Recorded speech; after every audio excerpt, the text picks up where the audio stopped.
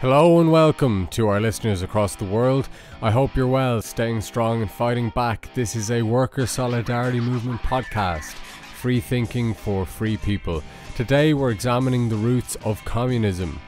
The WSM is an anarchist organisation active on the island of Ireland. If you live on the island of Ireland and want to work with us or just stay up to date, register as an email contact at www.wsm.ie/user/register. This is a reading of an essay by Paul Bowman called What is Communism? What's in a Word? You can read the original article and download a PDF version by visiting the WSM website.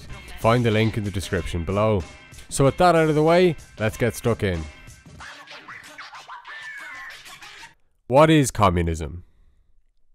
Well, according to the concise Oxford Dictionary, communism is, quote, 1. A political theory derived from Marx, advocating class war and leading to a society in which all property is publicly owned and each person is paid and works according to his or her needs and abilities. 2. Usually capital C, communism. The communistic form of society established in the USSR and elsewhere, end quote. If that was correct, then this would be a very short article.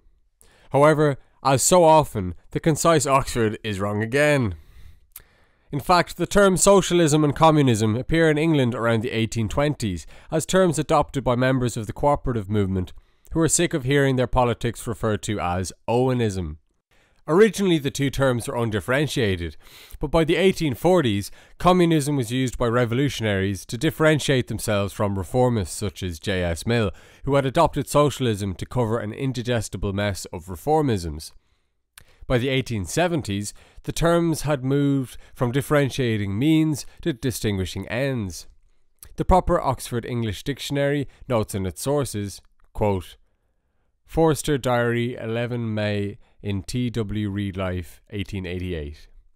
I learn that the great distinction between communism and socialism is that the latter believes in payment according to work done, and the former does not. End quote. It is this meaning of communism, as opposed to socialism, that evolved in the late 19th century that this article discusses. Of course, it's not that important to get hung up on a name. For many people, the concise definition of communism being something to do with Marx and the USSR is the one they know. For us, the name of the post-capitalist society we aim to help construct is a detail. What matters is the content of the ideas. Nonetheless, for the purposes of this article, we need to choose a name, so we stick with the historical one. Beginnings. As long as society has been divided into the privileged and the exploited, there has been resistance. And that resistance has found voice and expression in the language of the oppressed seeking to define the road to their freedom. Communism, however, is the product of the rise of capitalist society and the new conditions of oppression and new possibilities for freedom it brought. The introduction of capitalism involved the struggle for power of a new class excluded from the governance of pre-capitalist agrarian-based society, and the voice they found to express and direct that struggle was political economy.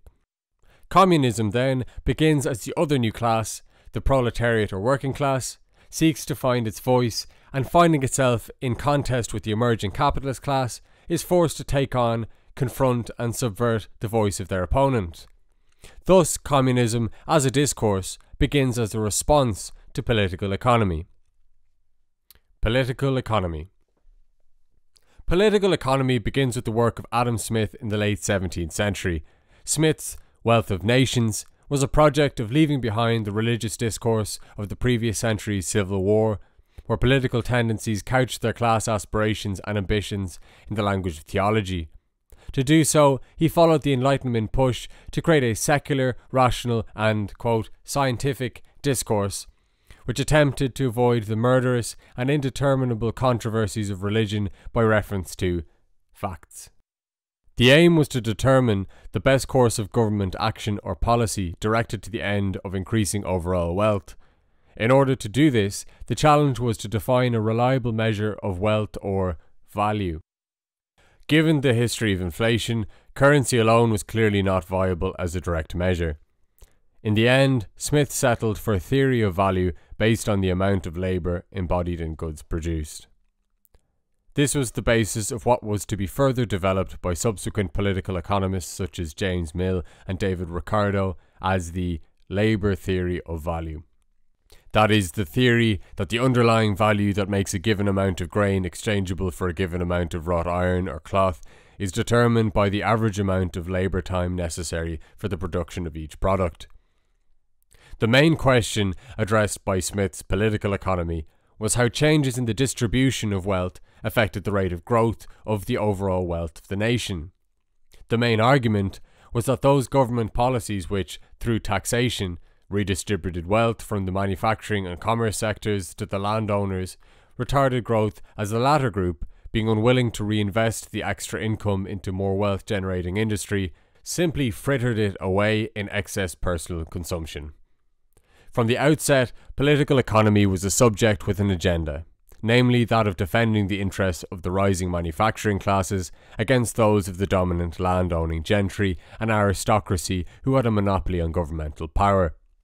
At the same time, through the arguments of political economists like Thomas Malthus, they argued against the effectiveness of the poor relief taxes that the manufacturing bosses had to pay for the feeding of the poor and unemployed during periods of economic slump and high unemployment. This latter aspect came particularly to the fore in the great economic slump that followed the ending of the Napoleonic Wars in 1815. And the struggle around the proposed legalization of unions in 1824. William Thompson. One of the first people to critically engage with political economy and attempt to turn it around to defend the improvement of the conditions of the working class and rural poor was the scion of an Anglo-Irish landowning family from West Cork by the name of William Thompson. Born in 1775 in Cork, the young Thompson had been an enthusiastic supporter of the Enlightenment, republicanism and the French Revolution. He later became a leading figure in the cooperative movement in radical opposition to Robert Owen.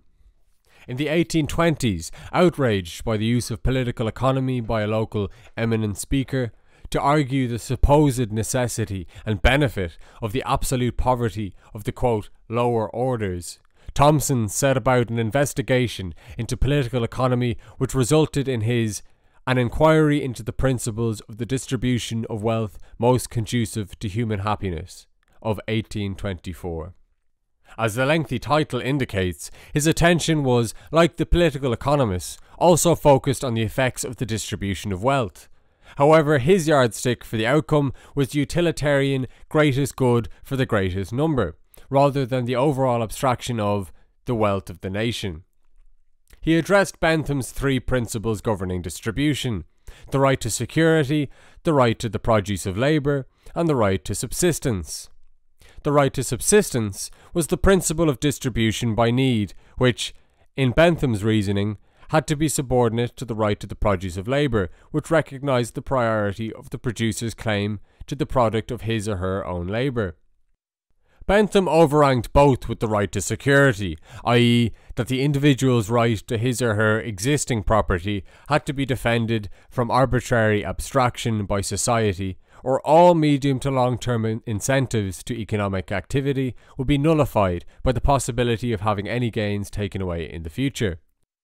Thompson's first point of attack was to recognise that under the guise of the right to security, Bentham and the utilitarians were in fact defending the existing property status quo, without any interest into the legitimacy of how this division of ownership had come about. In Thompson's native West Cork, it was easy to recognise that the monopoly of land by the Anglo-Irish Protestant ascendancy had been brought about not through thrift, hard work and parsimonious virtue, but by military main force. Further, Thompson exposed that exchanges between the dispossessed and property monopolising classes could not be seen as free or equal in any way, as the propertyless had to accept unfair wages for the sale of their labour under duress of starvation as the alternative. Thompson went on to analyse the process of exploitation of the wage labourer by their employers, and how the lion's share of the product was appropriated by the latter as surplus value in an account later adopted by Marx. From here, Thompson moved to posit a system of free exchange, where equal access to land and the means of production was guaranteed to all, but distribution was governed by the right to the produce of labour taking precedence over the right to subsistence. As the anarchist historian Matt Netlow noted, quote, Thompson's book, however, discloses his own evolution. Having started with a demand for the full product of labour as well as the regulation of distribution, he ended up with his own conversion to communism, that is, to unlimited distribution. End quote. That is, having proposed a system based on the right to the full product of labour, he re-examined it compared to a system of equal distribution by the same utilitarian yardstick he used to dismiss the status quo, and found, to his initial surprise, that the system of free exchange was inferior to that of unlimited equal distribution. In examining the hypothetical system of free exchange, he discovered its competitive nature. The term competitive, in fact, was first applied to describe capitalist exchange by him. The evils Thompson ascribed to the competitive system were not simply ethical or moral, that the system made each look upon his or her peers as rivals and means to an end, but also in terms of efficiency, that competition would encourage people to hide their innovations and discoveries, and that market intelligence would also be kept secret, thus causing waste and inefficiency. In the year Thompson's Distribution of Wealth was published, he spent much time in London engaging in a series of public debates defending the rights of trade unions against the bourgeois political economists such as J.S. Mill, and also on the way forward for the workers with Thomas Hodgkin at the newly formed London Mechanics Institute. The Thomas versus Hodgkin debate. Thomas Hodgkin was the son of a storekeeper at the naval dockyards at Chatham, Kent, and had served in the British Navy during the Napoleonic Wars. Expelled from the Navy at the end of the war due to conflict with upper ranks, he became a radical journalist and a fierce critic of authority and the upper classes. He shared with Thompson the view that the upper classes' monopoly on land and the means of production allowed them to exploit those compelled by necessity to sell their labour to them. Where he differed with Thompson was that he considered the right to the full product of labour freed from capitalist exploitation to be the ultimate goal of radical reform. In Hodgkin's vision, groups of workers organised as unions could take possession of the means of production and exchange their products amongst each other on a market basis. The ensuing debate between Hodgkin and Thompson resulted in the publication of Labour Defended and Labour Rewarded, respectively, and in many ways outlined the division between the advocates of socialism and communism that has continued to run through the radical anti-capitalist movement to this day. Hodgkin's eclipse of Thompson. In the end, it was Hodgkin's analysis that won out over Thompson's. Thompson suffered the marginalising effects of his West Cork base, his early death, and his association with the strategy of setting up experimental communities. In addition, his theoretical writings were too lengthy, challenging, and above all, too expensive for the ordinary worker to afford. In contrast, Hodgkin was concise and skilled in making his arguments in a language the ordinary worker could both readily understand and reuse amongst his or her peers. Above all, Hodgkin was good enough for the purposes of the nascent trades union movement. Radical enough to turn the tables on the political economy of the bosses, but avoiding the truly radical total inversion of the existing order that Thompson's proto-communism called for. With Hodgkin, the trade union agitators could conjure up the vision of a future society free of the workers' exploitation by the bosses, but still retaining the familiarity of money and exchange. The natural wage, undiminished by the exploitative abstractions by the capitalists and landlords. Joseph Déjacque, The Revolutionary Approach. Just as the crushing defeat and savage repression of Republican revolution in Ireland and Britain pushed Thompson and Hodgkin, the cooperators and trade unionists, to steer their frame of action away from the society-wide or revolutionary scope, so the fact of the revolution in France cast all progressive thought into this framework. However, it was also exclusively a statist and authoritarian framework until Proudhon broke the mould by proposing a society-wide and revolutionary solution that did away with the state. Despite his originality in breaking with the state's stranglehold on French radical thought, Proudhon still retained many reactionary elements in his outlook. It was his Neanderthal stance on the emancipation of women that provoked a young sympathiser of the new anarchist ideal, Joseph Déjacque, to first openly break with and attack Proudhon's failings. But in addition to taking him to task for his opposition to female emancipation, Déjacque also denounced Proudhon's economic critique of capitalism as inadequate and incomplete. Proudhon's position was in fact similar to Hodgkin in aiming for the elimination of the monopolies on land and means of production by the capitalist and landlord classes, but the retention of the wage, money and exchange as the means of organising the transmission of goods between producers. In other words, capitalism without capitalists. In Déjacque's view, this is too conservative, taking Proudhon's slogan of property is theft to its, as he saw it, logical conclusions. Déjacque denounced as property claims any claim by producers on that part of what they had produced that was not for their own consumption or use. In this context, he distinguishes between possessions, those goods you have reasonable exclusive claim over for your own use, and property claims, where you seek to deny others the use of goods that you have no use for yourself. Déjacque uses the example of a shoemaker who can make shoes of his or her own size and to their personal taste and claim them as their own possessions to use. The same shoemaker can also make for different sizes of feet and different tastes or fashions. These latter shoes are not possessions, as the shoemaker is not intending to use them personally. Instead, in claiming them as property, he or she is denying their use to others, in effect holding them hostage until they can be exchanged for other goods the maker judges to be of enough value to satisfy them. Déjacque's critique of exchange is couched very much in the language of justice and injustice coming out of the Enlightenment discourse of the French Revolution. It lacks the fullness of Thompson's more laboured and wide-ranging critique of capitalist political economy. Yet it integrates the aim of communism into the whole of a revolutionary and explicitly anti-state and anarchist goal. As such, Déjacque is the first libertarian or anarchist communist. Though Déjacque identified himself as an anarchist and, through the title of his periodical, introduced the term libertarian as a synonym for the same, he did not attach the label communism to his economic ideas. Marx, a failed synthesis. This label was at the time being used by proponents of the authoritarian and statist conspiracies Proudhon had struck out against.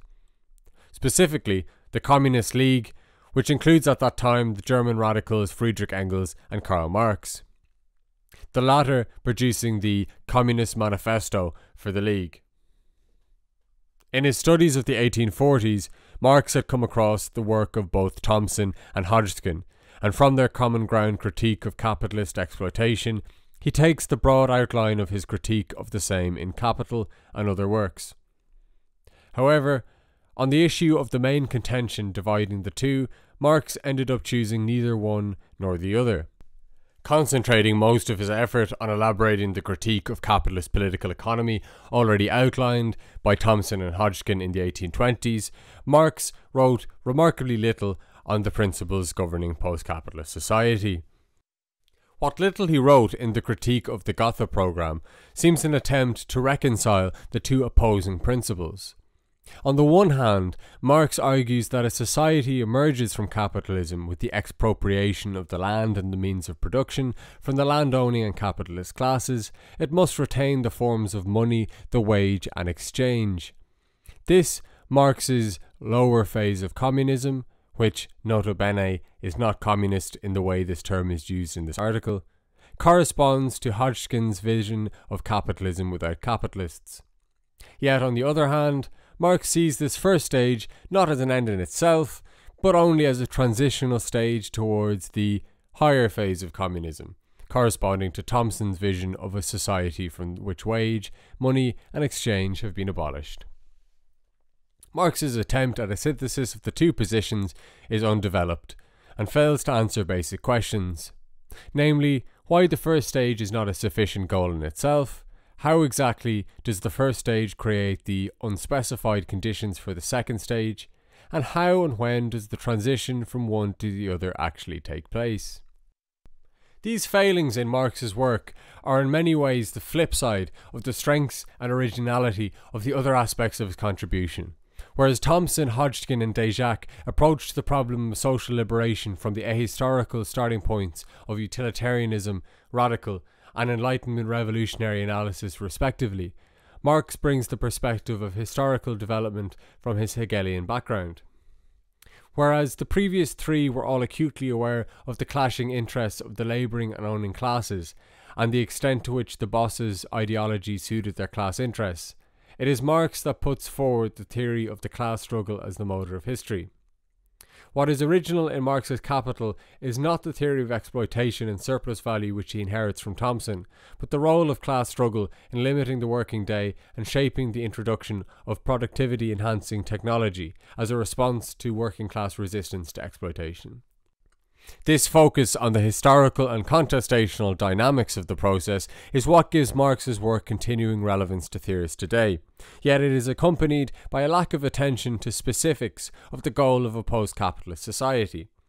Despite his many contributions, Marx's work on its own represents a backward step in comparison to Thompson's work when it comes to investigating the social relations of a post-capitalist society. The bourgeoisie strike back, taking the politics out of political economy. By the late 19th century, the legal proponents of capitalist political economy realised they faced huge challenges which necessitated a major change of direction. Continuing the line of development of classical political economy was no longer a viable option for them. Some of the reasons were technical. Classical political economy saw only the production of physical goods as wealth producing and had no account of the economics of the service industry. Other reasons were more historical. In international terms, the classical political economists had been fierce critics of colonialism and the war in America as policies that taxed the wealth-producing manufacturing industry but benefited only the then dominant landowning and aristocratic class. Historically, classical political economy had been the agitational propaganda of a capitalist class excluded from power. Now, in the late 19th century, that same class had now been brought into the governing class through political reform, and many of them now had an interest and share in the profits of the new imperialism of the late Victorian era. More importantly, the capitalist class had never considered that the discourse of political economy could be taken from them and used to enable the real wealth-producing class, the working class, to articulate its own interests and critique of power.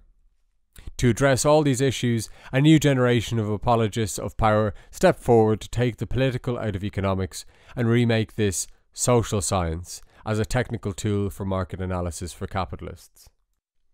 So anxious was William Jevons, one of the first of these post-classical economists, to undo the damage of the labour theory of value, that he claimed that the price of goods and services were set by demand alone, with no link to the amount of labour involved in their production.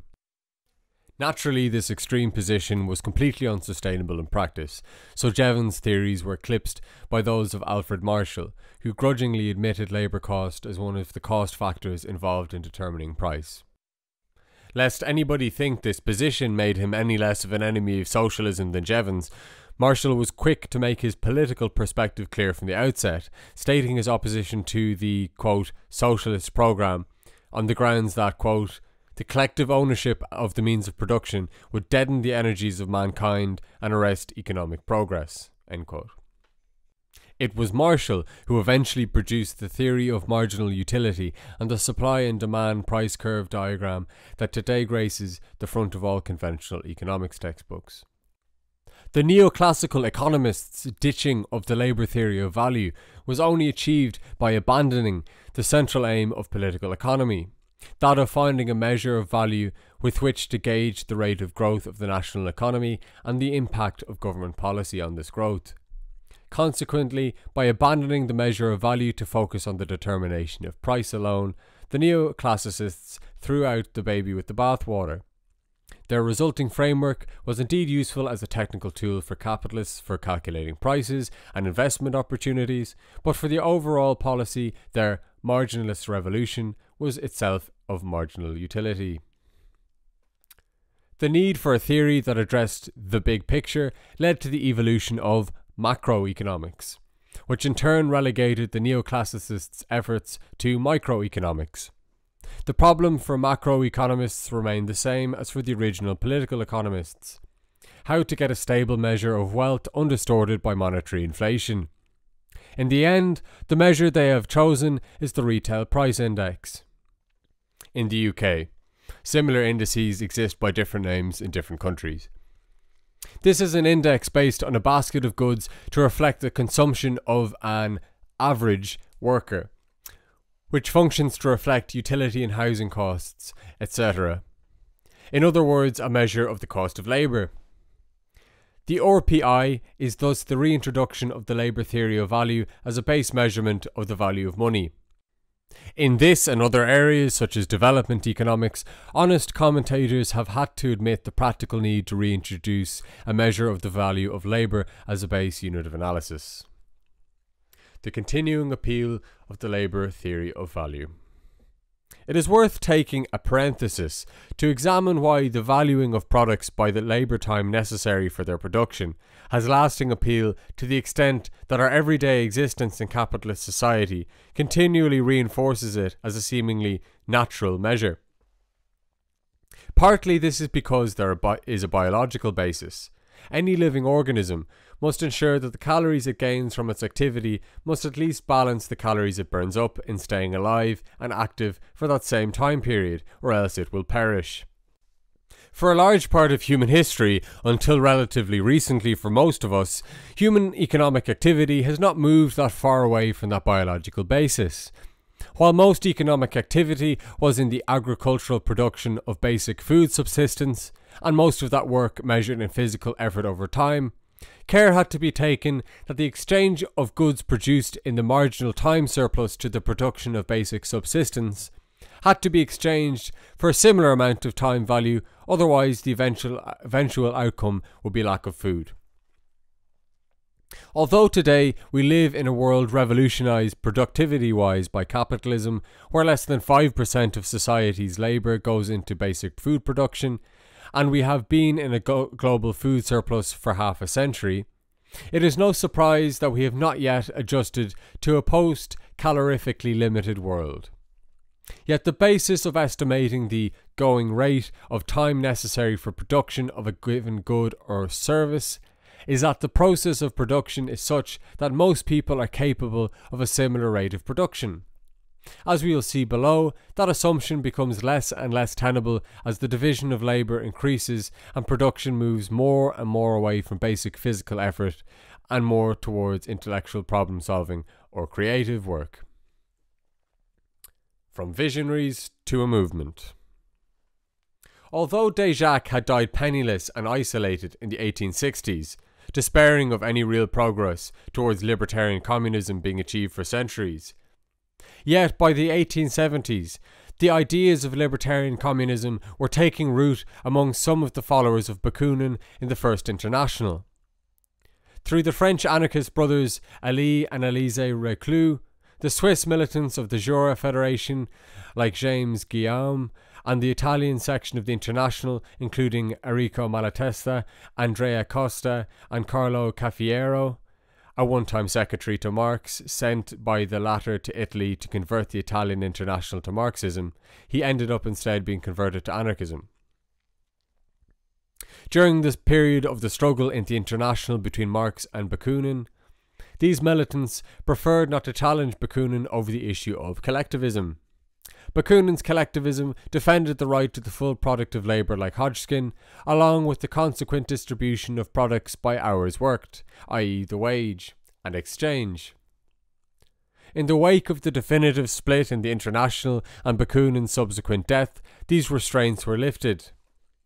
The term anarchist communism first appeared in print in publications of the Swiss anarchists in 1876, and in the summer of that year, the Florence Congress of the Italian International resolved to abandon collectivism and adopt communism as their aim, stating, quote, "We believe that the necessary complement to the common ownership of the means of production is the common ownership of the products of labour." Through the work of the Italian, Swiss, French and individual militants like the Russian Kropotkin, libertarian communism became not simply an idea, but the aim and goal of a European-wide revolutionary movement. Yet that movement's clarity of vision in relation to its goal suffered a weakness of analysis of the progress of the class struggle and the dynamic that could lead from capitalism to its overthrow. Consequently, the actions of the libertarian communist minorities militants tended towards voluntarist attempts at insurrection, such as the failed Benevento uprising by the Italians, or clandestine armed action or assassination attempts against representatives of the bosses or ruling aristocracy. The failure of this propaganda by the deed era of the movement led towards the turn to syndicalism as a way of re-engaging with the practical class struggles of the mass of workers. However, despite its many positive effects, this form of re-engagement with the living process and dynamic of the class struggle brought with it problems. The syndicalist ambiguity.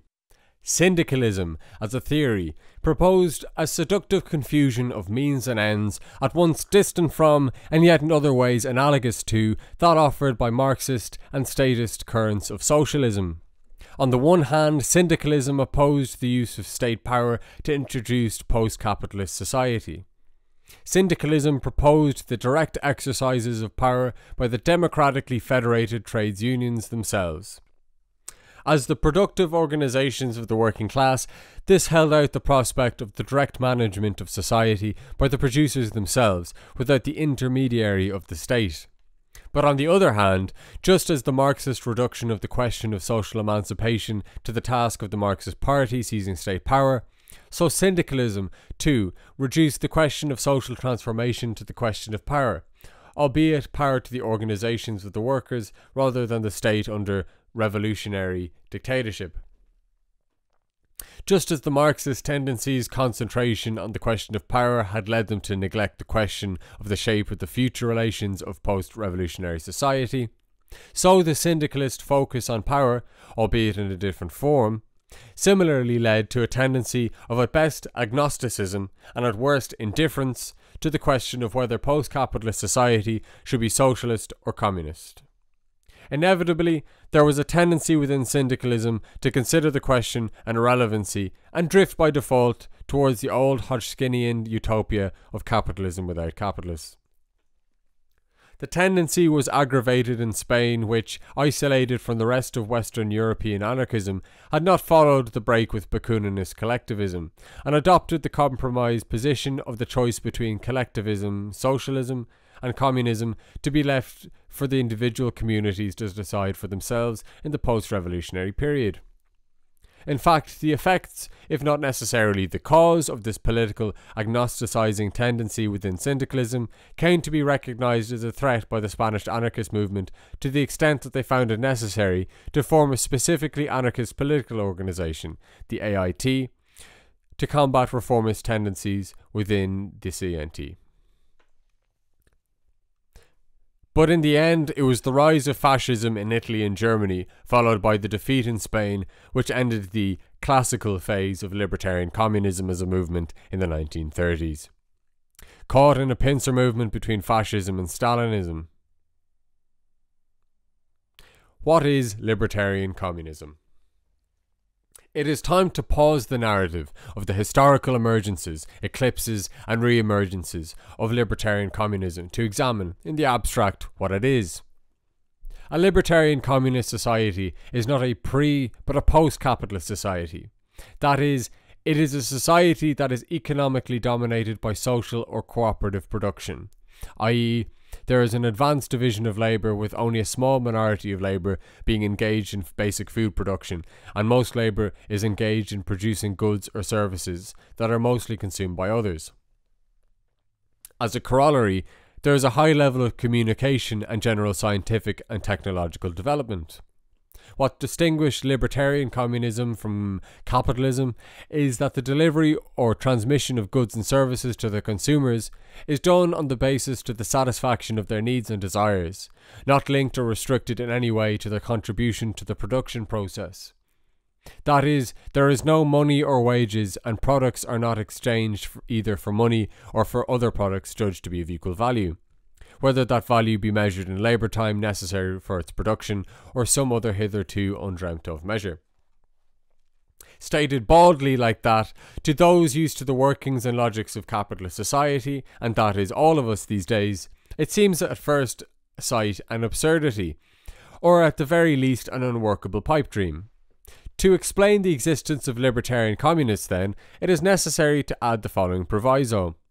Libertarian communists believe that private property in the means of production, class society, money, and the wage relation are all interrelated aspects of capitalist society, and the attempt to change society to abolish some of those aspects while retaining others, e.g., abolishing class society and private property while retaining money and the wage as socialism proposes, will only result in an unstable and violently contradictory mess that can only end in collapsing back into the relative stability of the capitalist dynamic, unless it is taken forward to full communism.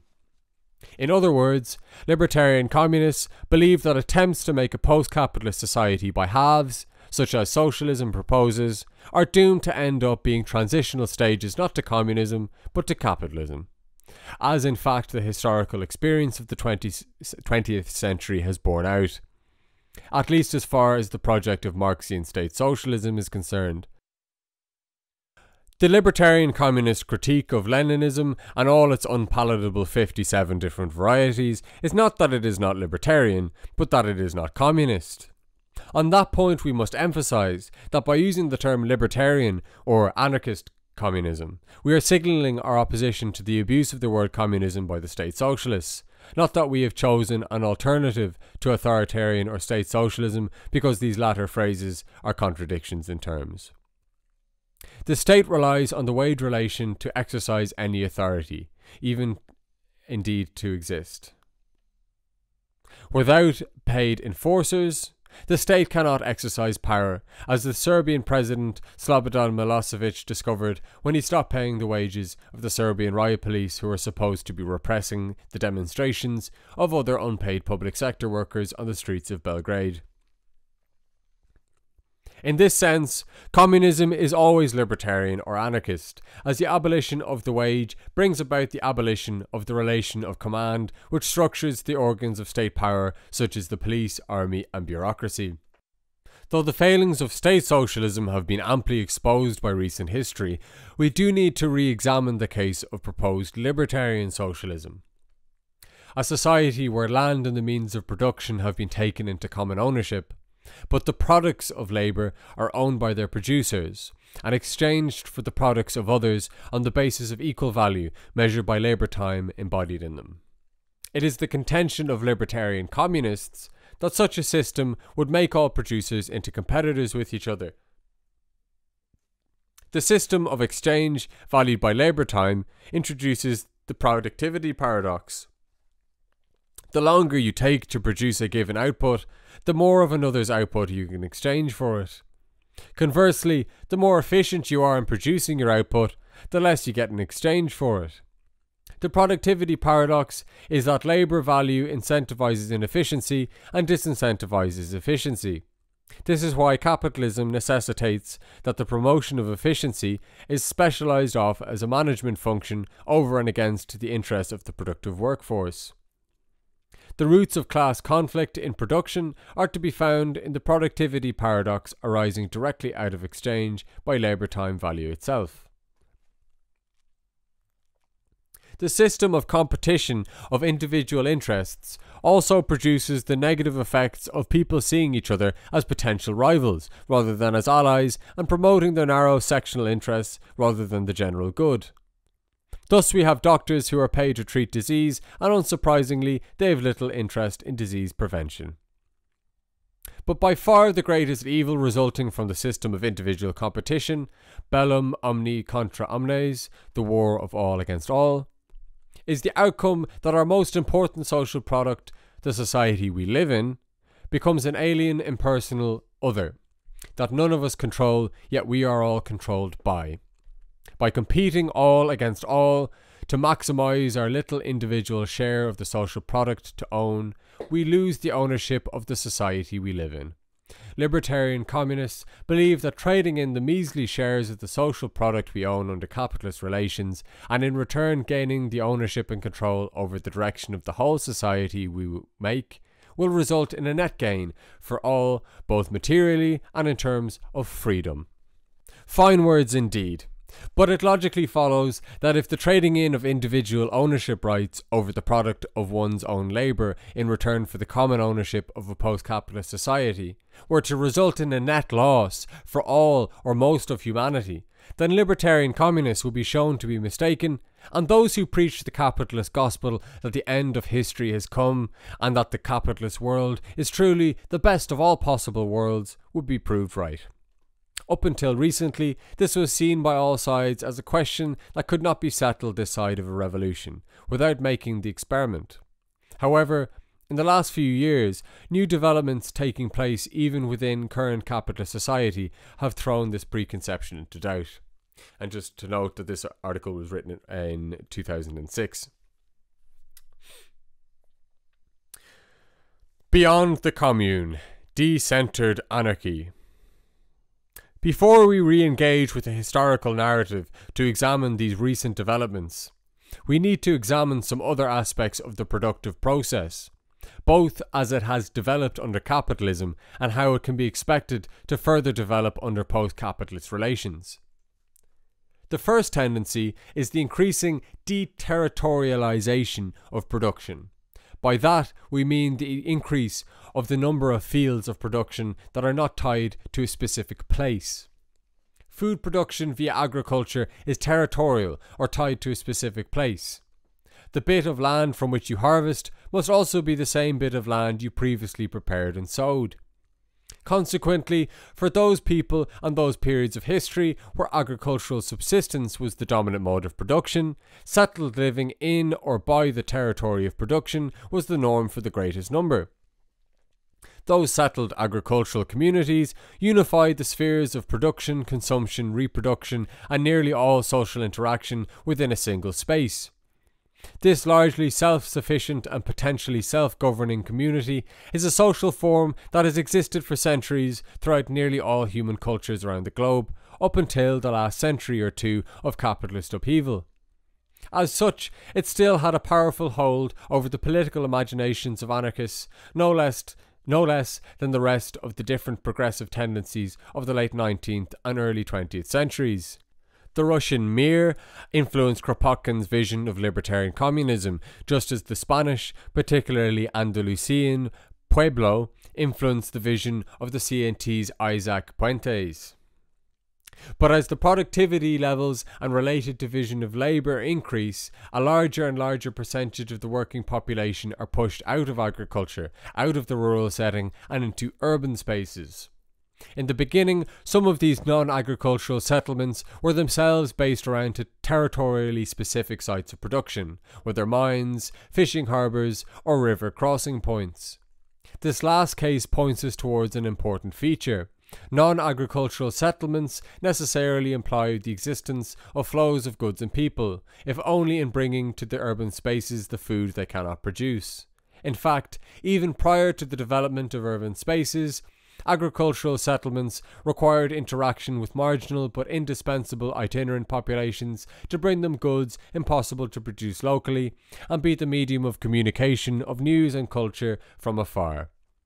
Despite the often deep divides of incomprehension and mutual suspicion between settled and itinerant communities, and the tendency of the numerically superior former to discount or forget the latter from inclusion in the notion of productive society, the two bodies are both mutually interdependent elements of the social whole, despite the deterritorialized nature of the itinerant minority's contribution.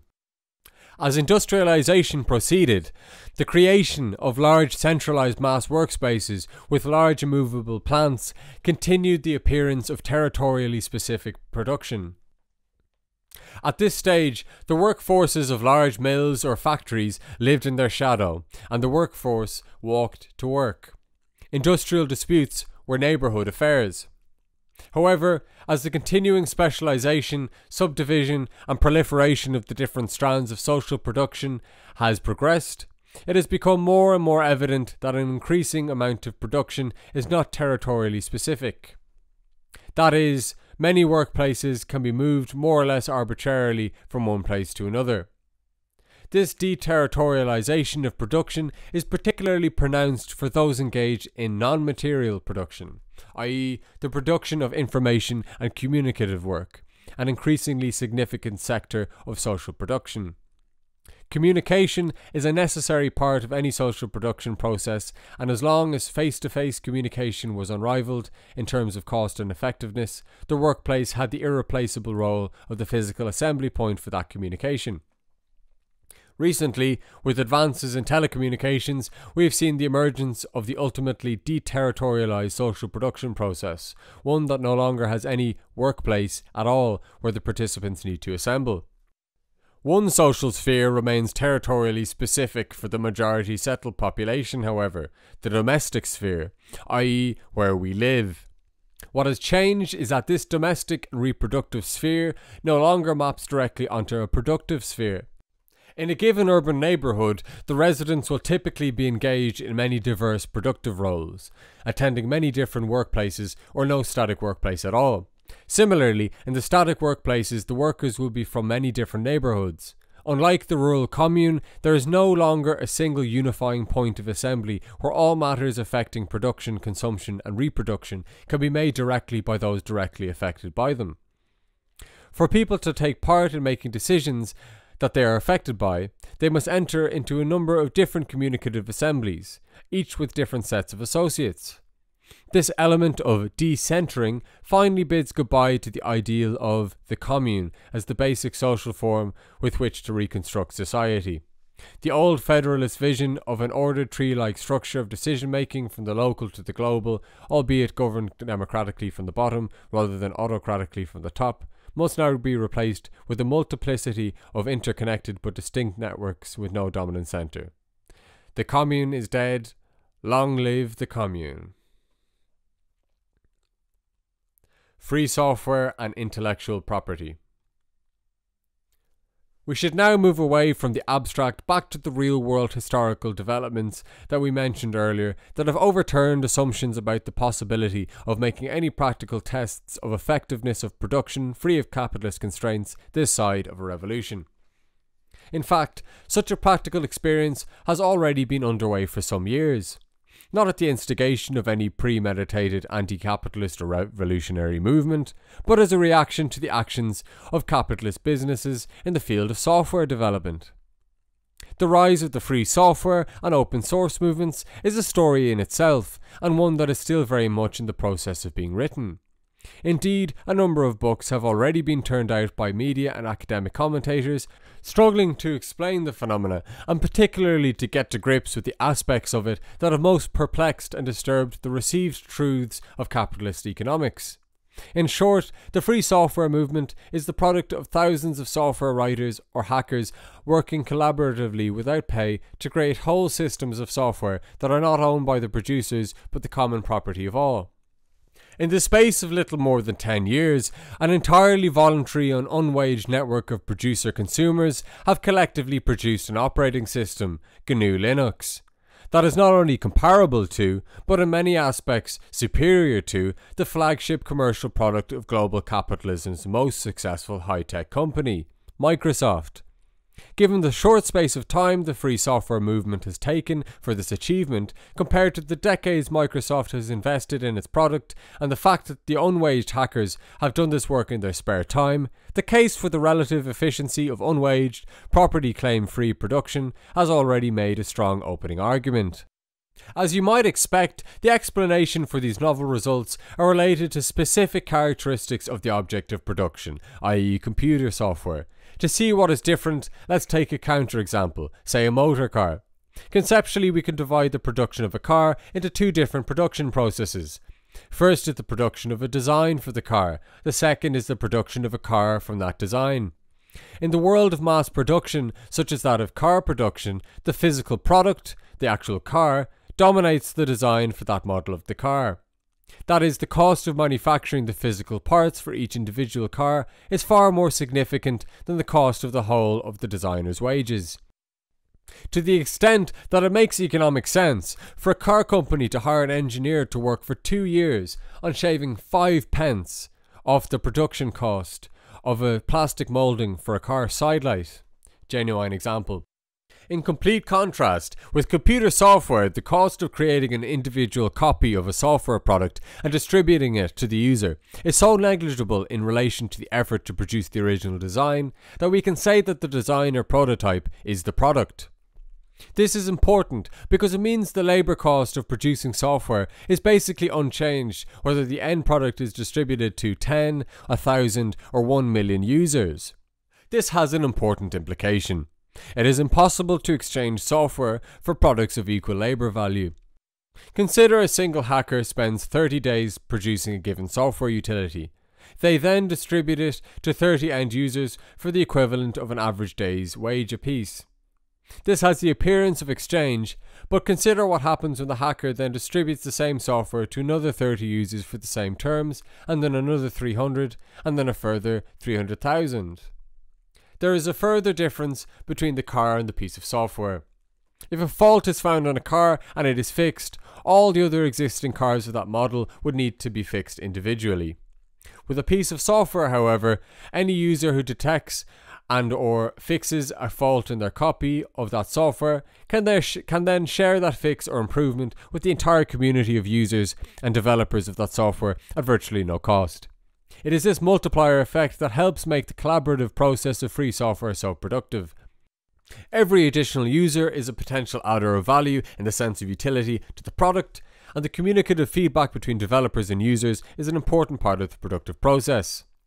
There is a second barrier to incorporating software production into a scheme of labour valuation. That is, the uncommodifiability of original or creative labour.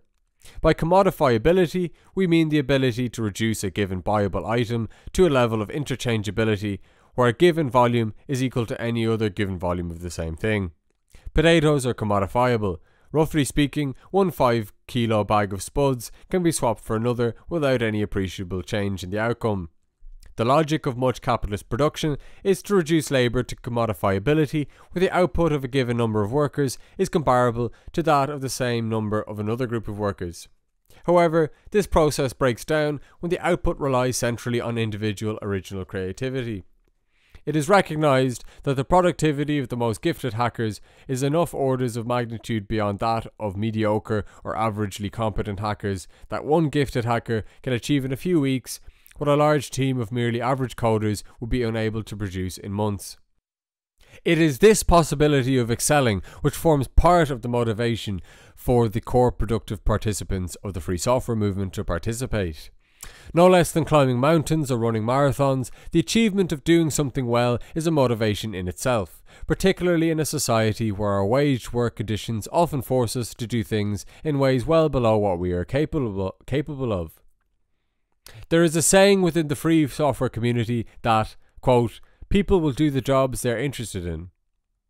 But by the same token, the jobs people find interesting are often the ones that mobilise their individual strengths. Freed from the constraints of exchange, people are free to seek out the particular lines of activity in which they can outperform the average socially necessary labour time, to the extent that such an estimate can even be made. Naturally, if enough participants in a collective labour process manage to do this successfully, the whole process will be significantly more performant than any waged process. If all the above features emerging from the relatively new field of software production and the even more recent phenomenon of the free software movement were limited to that sphere alone, then they would be an intriguing case, but little more. However, many of the special features of software, i.e. the relation between the single design or pattern and potentially unlimited replication and distribution at little or no cost, also apply to many other intellectual products such as cultural artifacts like books, music and films, and the results of scientific and academic research, now that computers and the internet have liberated them from the material media of paper, vinyl and celluloid. Indeed, the whole area of products covered by so-called intellectual property rights are equally problematic to reduce to just exchange value. Further, the proportion of overall economic activity involved in the production of these non-material products is ever growing to the extent of becoming the majority sector in the metropolitan hubs of the capitalist world. This tendency will of course not automatically bring in its wake radical social change, but its counter tendencies, the growth of exchange-free productive networks and the increasing direct appropriation of consumer intellectual products like music, films, software and text through free online sharing networks, will continue to make the struggle to defend capitalist intellectual property rights a contested battleground. In the struggle to extend and defend IP rights, both legally and practically, the champions of capitalism will be undermining the core justificatory ideology of exchange, that of labour value. The role of libertarian communists is in many ways unchanged: to participate in the present dynamic of class struggles while advocating a future beyond capitalist relations. Today, however, we have the advantage that post-capitalist exchange-free collaborative production processes are no longer hypotheses but reality. In contrast, it is the theories of the orthodox, apolitical economist defenders of capitalism that people will never produce socially useful goods without the incentive of money that is shown to be an empty hypothesis, a false god. That's been another Workers' Solidarity Movement podcast. Thank you for listening. There's plenty more where that came from. If you like the sound of this politics, which is equally concerned with freedom and equality, libertarian communism, then make sure to click the link in the description and visit the WSM website at www.wsm.ie. Take care and see you next time. Another world is possible.